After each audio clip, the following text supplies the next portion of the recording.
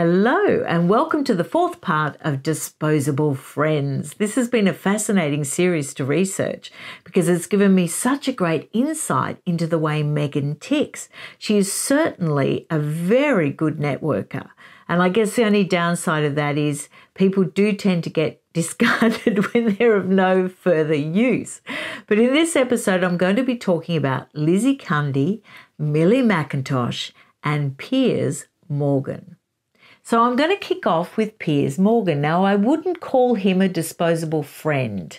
I would call him a disposable acquaintance. I think their connection has been quite overstated so far because from what I can see, they only met up once in real life for drinks and admittedly they got on very well. But they did have a Twitter relationship. They were Twitter buddies. So I guess, yes, you could call them friends. But that drink state that they have, it's often said that she ran off to meet Harry after that drink stew, but she didn't. The drinks with Piers was on the 29th of June and she didn't meet up with Harry for the first time until the 1st of July. Okay, so she's in London for Wimbledon week and she's being sponsored by Ralph Lauren. So she's looking very glamorous and chic. And she's in the stands at Wimbledon and she texts Piers and she says, "Hey, I'm in London. Do you want to meet up?" As I said, they've been Twitter buddies. So he said, yes, great. And they met at a pub near his home. Now, it's really interesting. In Andrew Morton's book, Meghan, A Hollywood Princess, he describes this meeting in quite good detail. So I'm going to read you a little bit about it, about Meghan when she first walked in to the pub. She looked every inch the Hollywood superstar, very slim, very leggy, very elegant, and impossibly glamorous, or as the landlord put it, a stunner. As she sipped a dirty martini, they chatted about suits, her background, her days as a briefcase girl on Deal or No Deal, gun control in America, her passion for calligraphy, women's rights, and her current ambition to be a TV presenter. Now, Piers Morgan would have been attractive then if she wanted to become a TV presenter on UK TV because he actually was the co-host for Good Morning Britain, as you know. Now, when all of it unfolded on Good Morning Britain, when Piers Morgan actually had that fateful argument with the weatherman sticking up for Meghan Markle and Piers Morgan more or less saying that he didn't believe one iota of anything that Meghan said after the Oprah Winfrey interview. Now, when you look back, it's easy now for everyone to think, well, why wouldn't anyone believe Piers Morgan and why was he sacked? But if you look back at the time, he was quite the lone voice. There was a lot of support for Meghan Markle, particularly in the USA, to be fair, but there still was quite solid support for her throughout the UK. And it was only after the Oprah Winfrey interview and when the damage from that sort of rolled on and amped up and people analysed it more carefully and those 16 lies were sort of exposed and people went more into it. But that didn't happen straight away. That happened over the next few weeks. So Piers Morgan was really striking out on his own that morning after the Oprah Winfrey interview, when he was one of the loud critics of Meghan Markle and what she said, he was a bit of a lone voice at that time. Now, it was really misinterpreted by a lot of people at the time too, because a lot of people were thinking that he was feeling like a jilted boyfriend or that, he was somehow sort of jealous or upset because he'd been ghosted. And a lot of his critics used that against him and sort of made out that it was all sour grapes and that was the only reason why he didn't like Meghan Markle. So he was railing against this sort of perception of her and he was really worried about the damage that she was doing to the royal family and the potential future damage she could do to the royal family. Because as we know, Piers Morgan is a monarchist. He believes in the royal family. He believes in the constitutional monarchy and the way it's all set up in the UK. So it's a pity that he was dismissed in those early days by many as someone that just sort of had a chip on his shoulder about Meghan Markle. Now, as we can see, as time has gone on, he has sort of been justified in his objections and his fears about Meghan Markle. And so that must feel very satisfactory to him, I would imagine. But like I said, he wasn't ever an ongoing, really close friend. He was more a networked sort of acquaintance. But you can also see logically that when Meghan did meet up with Harry, it's highly unlikely she is going to ever accept his calls or have anything to do with him anymore, because it would have jeopardized her relationship with Harry. She was trying to get a ring on her finger at this stage, and the last thing she could afford to do was have a relationship with someone that Harry absolutely despised. I mean, Piers Morgan was the editor of the Mirror, and Harry knew that, and Harry was already angry about everything that went down in his early 20s with the Mirror.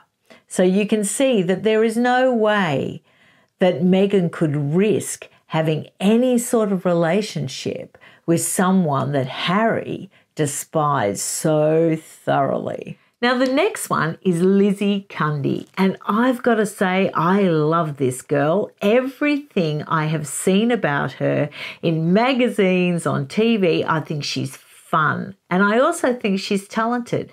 And it's interesting how she met Meghan Markle. Now, she met Meghan back in 2013, so a good 3 years before she met Harry. And they used to see each other every time Meghan used to come over to London. So they had more of a real friendship. I wouldn't call her a disposable acquaintance. I would call her a disposable friend. But the unique thing about Lizzie Cundy is she didn't mind. She didn't mind being dumped by Meghan. She was so cool about it and so professional and so incredibly kind. She gave all these classy sort of responses. She's funny. She's got a tongue-in-cheek sort of sense of humour. And she said, I completely understand. I didn't expect that she would stay in contact with me once she, met Prince Harry and that she was going to become part of the royal family. And she said, if I ever ran into Meghan, I would just give her a big hug and say, how are you going? I hope everything's going well. She was so nice. But later on, her really cheeky sense of humour came out, because when they announced that they were going to call Lilibet, she actually said, oh, everyone thinks that she was calling Lilibet after Queen Elizabeth II, but she wasn't. She was calling her Lilibet after me, because Meghan knew that my nickname at school was Lilibet. And so she made out that she called a Lilibet after her, which I thought was very clever and very, very funny. So over the ensuing years, she's sort of had funny little tidbits in the paper and in interviews where she'll have a funny little dig like that. But she's never malicious, she's never mean, and she's never really actually said anything bad about Meghan at all. So the way they met was they were at this dinner party, and it was for a big sort of global charity event. And so celebs and influencers were invited to this pre-event dinner the night before. And Lizzie Cundy was going to be on the red carpet of this big event interviewing famous people. And so at this night before dinner, the organiser asked Lizzie Cundy to actually look after Meghan Markle. And Lizzie Cundy didn't want to. She wanted to be with her mates who were on another table, and she didn't want to be stuck with this person. She didn't even know who she was, and she just, oh gosh, do I have to? But she had to. So she was next to Meghan at this dinner. Turns out they got on like a house on fire.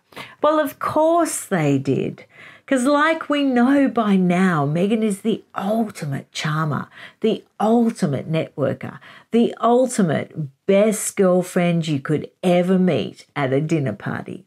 And that's exactly what went on. They had a great time. They had heaps of drinks together. By the end of the night, Lizzie Cundy was getting out her private little black book and trying to fix Meghan up with Ashley Cole. And, they were arranging to meet again, and they were getting on really, really, really well. So well that Lizzie Cundy actually felt obligated to interview Meghan Markle on the red carpet the next night at this big global charity event. And she got a bit of stick from her producers because the producers said, no, we've got all these famous names coming. We don't have time for you to interview a little nobody that nobody even knows who she is. And Lizzie Cundy stuck to her guns, being the good, sincere sort of person that she is.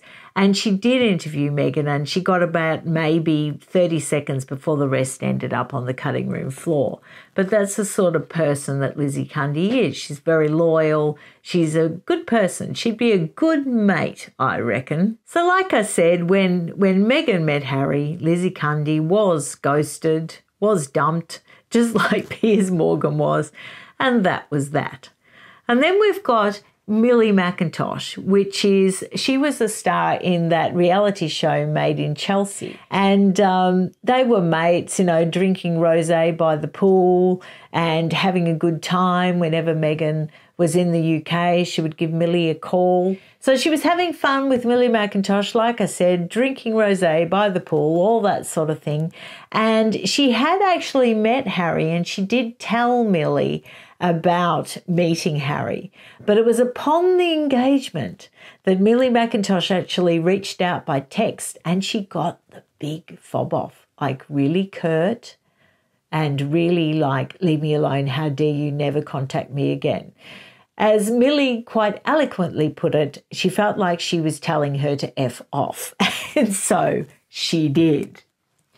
But the interesting thing I found about that quite small story about Millie Mackintosh was that Millie Mackintosh managed to give her all her best contacts for nails, her best contacts for hair. I mean, if you're a woman, you don't just give out your best contacts for things like that willy-nilly.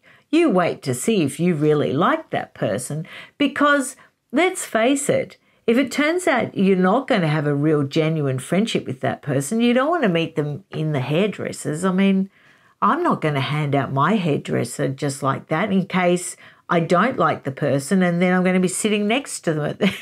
No, I'm only joking. But a lot of people are really careful about, their special contacts that they hand out. And evidently she didn't only give her like hair and makeup and nails and all that sort of thing. She gave her a lot of really good names and a lot of really good contacts.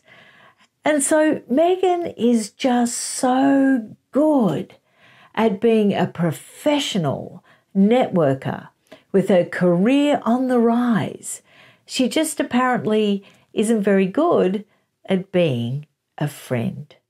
Let me know what you think about Lizzie Cundy and Millie Mackintosh and Piers Morgan and the whole thing and how it unfolded. And I'll see you again very soon. Bye.